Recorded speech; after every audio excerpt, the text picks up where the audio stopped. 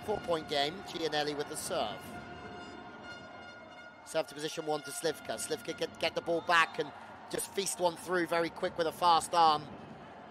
Think about the hand of Śliwka here. Forceful. It doesn't matter whether it's Mar or Egshi.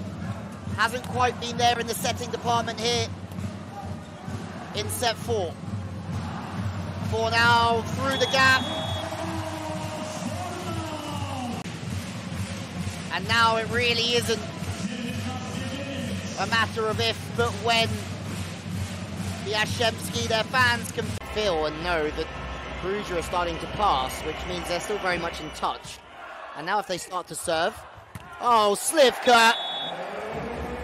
After he's put on the deck with the pass, but it's high enough and wide enough to allow him to snap back. Jeski, can he get a run going? That's a lovely pass from Fornal.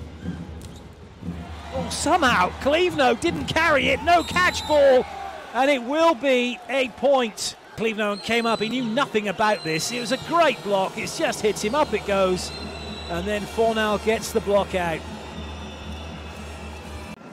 Micheletto's serving.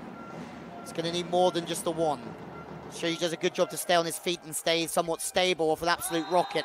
Shoji, you have a look at the celebrations with the liberos, how much pressure they're in or they're under to get the ball.